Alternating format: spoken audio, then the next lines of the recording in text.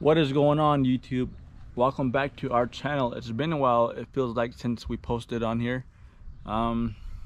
Summertime, it's pretty hot, whatnot, not much to do. All the tourists are up here and whatnot, enjoying our land, our lakes. But yeah, our forest was closed for a little while due to the dryness, but all this this moisture we've had opened everything back up.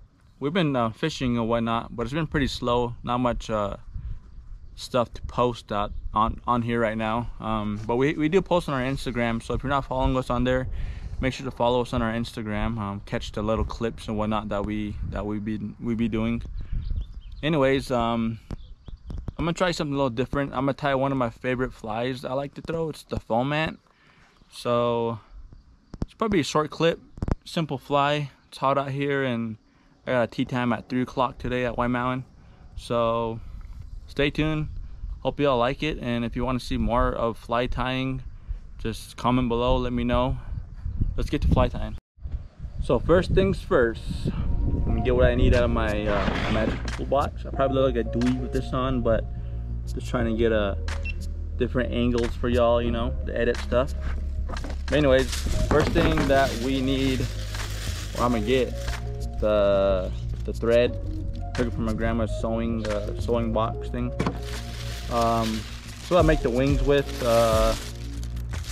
My brother took it from this party. It's like a decoration. Not sure what you would call it, but this is what I make my wings out of. You'll see later. And we're gonna do size 12 hooks.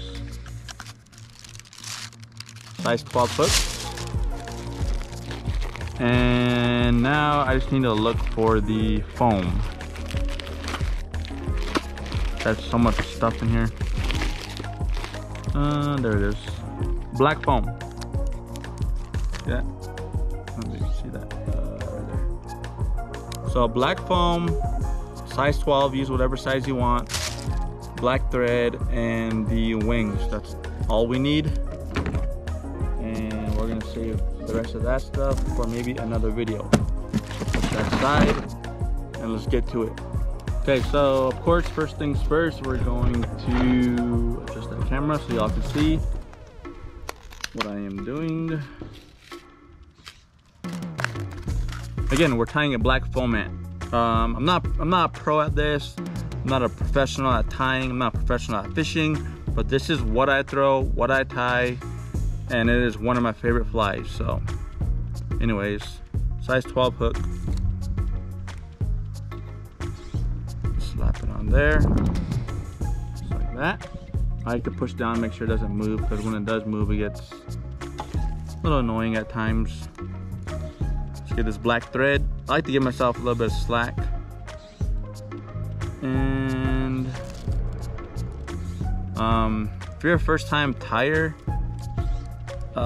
so you start off like with the naked hook, obviously. Put the thread on and just start wrapping that thread. I usually lay the extra slack of the thread along the hook just to cover it, making it a little more sturdy, I guess. Not sure how to teach how to tie a fly, but hopefully you'll learn something by watching. This does take a lot of patience for me. Anyways, covered the fly, and now we're just gonna cut that extra thread off. So that is how it looks from the naked hook to the thread on as of right now. So now that we got the thread on, what I usually do is, well, I think what anybody does is wrap the thread back forward, and I usually stop where I want my foam tied on. Okay, so now we are going to get our black foam and just get the length you want of your foam ant, the width, whatever. I usually measure it with the hook that I am going to use, which is a size 12 again. We're gonna cut. You guys see that? We're gonna cut the foam out shape we want. So that's that. You can always cut it again once it's on the hook. And what I usually do is pinch where the thread's gonna get on. So I'll just kind of put the, hang on. So I'll put the foam on the hook, kind of get an idea on the length and whatnot of the hook and where I want the head to be. I just pinch. So that's where the thread's gonna go. Put the thread on, cinch it down pretty snugged a couple times, and then you can adjust the body. Adjust the body and whatnot. I usually go forward to the eye just to get a good make it a little sturdy, stable on there, whatever word you want to use. Tie it off, check this again, and then I'm gonna go to the wings now. So okay, I said I was gonna go to the wings now, but the body to me is a little, I mean it'll work probably, but I want it a little bit shorter than that, the body. So I'm just gonna cut it there probably. So that's what we got so far. Let me get that on the bigger camera real quick for y'all so you guys can check it out. So that is what we got on so far. The thread and just the black foam. So I don't really like how this head looks right here, so I'm gonna go ahead and cut some of it off. Just gonna chop that right off just like that. Now the wings. So just cut it however long length you want to work with, and then as you put it on you can always trim it up. Let's see here. We will use right here. So I'm gonna just cut a good length and width, straight as I can.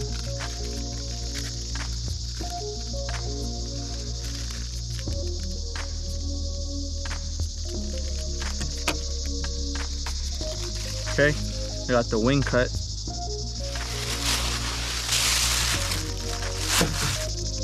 Now, all we're going to do for the wing is I'll lay it on there, try to just eye level it on both ends, just like you did with the black foam. It goes right on where your thread is for where the thread is, where you tied the foam on. I use. This is hard. This is harder than I thought to talk and tie flies and try to explain. So sorry if it's not really making sense. But anyways, the wings are now on. Now all I do is a figure 8 on the wings to keep it apart. I feel like that helps a lot. So figure 8.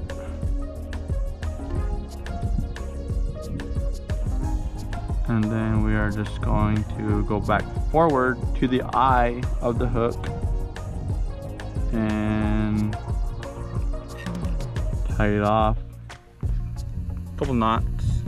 I usually do two knots.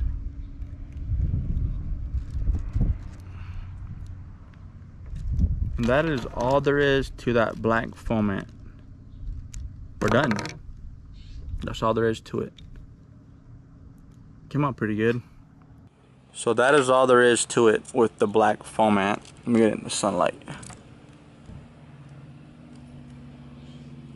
We got the black thread, the foam, and the wings. That is all there is to it, people. Might take 1 or 2 tries, but once you get it down, it's pretty easy. You can always add more. You can add more like black feather right here or white, or you can tie your thread down with this body, cut the little bit off, make it like a little beetle or that kind of body. But this is one of my favorite flies to throw, and I do catch some browns and rainbows with it. No, I do not sell my flies. I do not have the patience to tie a dozen or whatever. But anyways, that's the black foam ant. Hope you all enjoyed that little clip of the black foam ant. Thank you all for watching. That was a little more difficult than I thought. Trying to concentrate and talk at the same time.